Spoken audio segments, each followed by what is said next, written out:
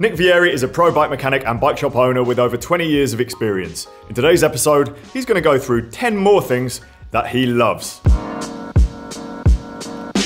Styrkr hand pump, just with gravel. This thing's lovely. Pulls out, it's got a hose. That just has a quick release. Flip it on, flip it off. It's just really easy when you're trying to pump up your tires. You've had a puncture or tubeless flat and you just need to like put a bit more air in. That's meant, but it's really expensive. Don't quote me on this, but I think they retail for about north of 90 quid. So treat yourself, but there are other options that's just as good. It's not as expensive.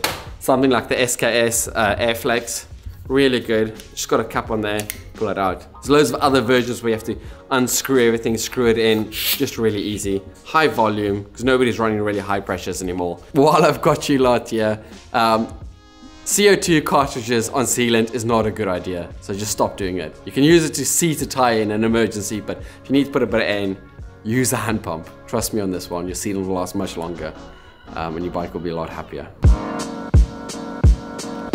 Celis and Marco dynamic short fit saddles. Obviously it's a new trend, shorter saddles, bigger cutouts, slightly wider. These ones curve down a little bit more, so different to the specialized short fit saddle, which we've just noticed in customers causes them less hassle. No saddles can be perfect for everyone, but this is a saddle we find that fits most people in the shop. Just really easy, makes my job a lot easier. If you've got a bad saddle, bike's uncomfortable, you're not gonna enjoy riding the bike, doesn't matter how nice your bike is. Invest in a decent saddle. They do a narrow one, they do a wide one, and I think they do prices from about £75 upwards, all the way up to a 3D printed carbon version, which is £370 if I'm not mistaken. Nipex pliers. I've got about 15 of these, obviously different for different things. Pliers, cable cutters, side cutters, I've got bolt cutters. They're just really good. Everything I've used in the past usually lasts in the workshop about 2 or 3 months and they get blunt. When they get blunt, you try and cut a cable, it frays. You need something you can do a clean cut in a workshop. These just last forever.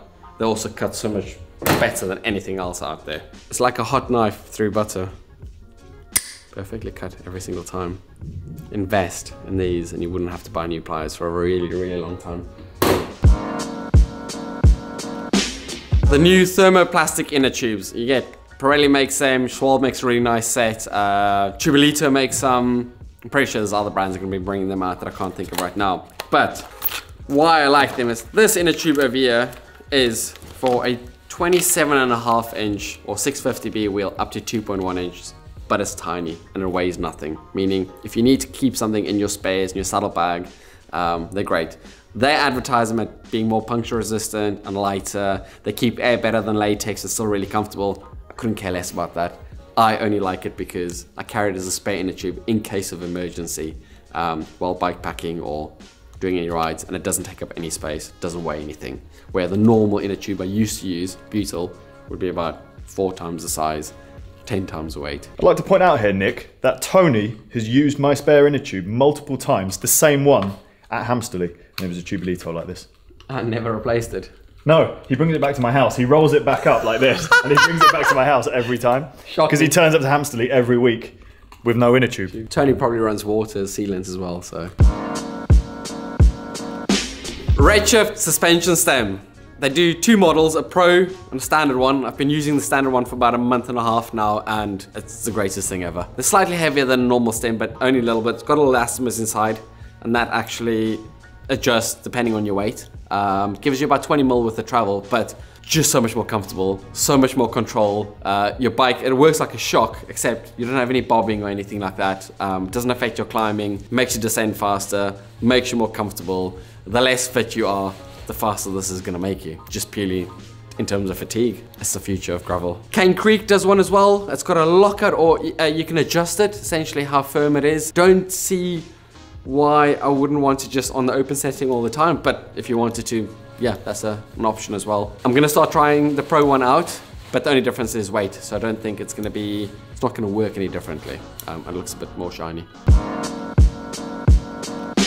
Fidlock pin clip. This is great if you're out there filming your rides with a GoPro or any kind of other action camera. Magnetic. Got it in your mouth with your grill mount, riding around. You want to switch to your chest mount, unclips, magnetically. Imagine that's chest mount. Goes back on. Unclip underneath your handlebar. magnetic back on. You don't have to stop, unscrew all of this. 1 hour later. Get it out, get your GoPro out, switch to another one, angle it right, all of this faffing about, when you can just do that and that. Good bit of kit, that. This one's for the mechanics out there. VAR disc brake facing tool. When you've got disc brakes, your calipers need to be mounted to your frame perfectly straight. If they're slightly skew or it's overpainted, you're gonna have your rotors rubbing. So you can think of those tricks where they say, oh, just loosen the calipers, pull the brake tight and then tighten it. That just doesn't work. And if it's skew, it's never gonna work. So in some cases you have to actually face the frame, which means you have to take some metal out of each of the holes where the disc brake mounts to, and then essentially to make it perfectly flat. Almost every disc brake facing tool out there works on one at a time. So if you imagine you're cutting pieces off, it might go lower. You have to get them perfectly even, which becomes really hard because if you face one more than the other one, then all of a sudden your caliper's not gonna be straight either. Now this takes all of that out of the equation because it faces both at exactly the same time. So you can get them perfectly faced evenly. And it's just the greatest bit of kit. Very expensive, I think 750 quid. Vera Allen keys. Now these are excellent for several reasons. If your Allen keys aren't made right, if you've got a cheap multi-tool and you use it in bolts, you are most likely going to run the bolts if they're quite soft. So having a good quality Allen keys is key to working your own bike. If you don't have a nice one, just don't take it anywhere near your bike. These have the added bonus of lifetime warranty.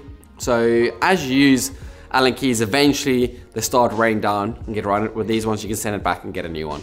So it's the last set of Allen keys you'll ever buy. And then I really like the fact that they're colored. So it just means that I've got bad eyes. I just know 4mm is yellow, 5mm is orange, 6mm is red, 1.5mm is the light blue, whitish color. And it's just easy because I don't have to think looking at the numbers really closely to try and see what size it is. I can just a work of colors. It makes my life so much easier. It's also easier when I've got Jimmy or Francis in the shop. I can just be, pass me the yellow one. Enduro XD15 jockey wheels. Go on your rear derailleur.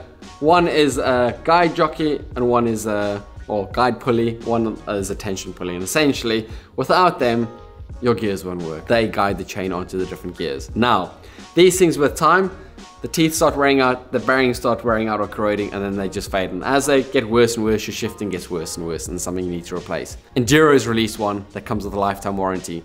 Loads of people have that on bearings, but there's not just a bearing, they've got a lifetime warranty on the teeth as well. It'll outlast your rear derailleur, meaning your shifting will always be perfect in that sense. And yeah, just a really good bit of kit. They do wheel bearings, bottom brackets, headsets, loads of other parts as well for bikes that are just exceptionally good. The XD15 is expensive, but if you do a lot of riding in the long run in terms of not having to replace stuff, is gonna save you a lot of money.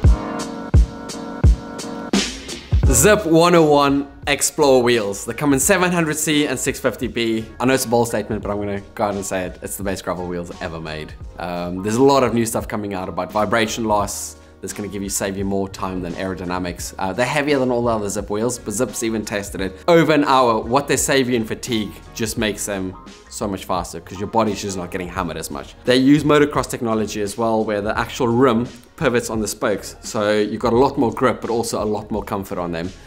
27.5mm internal rim with hookless, so your tire doesn't roll as much when you run bigger tires. You can run lower pressures, lifetime warranty, so it doesn't matter what you do to them. If you break them, send them back, we'll send you a new wheel. Just honestly, they're not the nicest looking wheels because they're really shallow, but that's a good thing as well for crosswinds. I love them. They ride much nicer than anything else I've ridden so far. That concludes 10 things that Nick loves.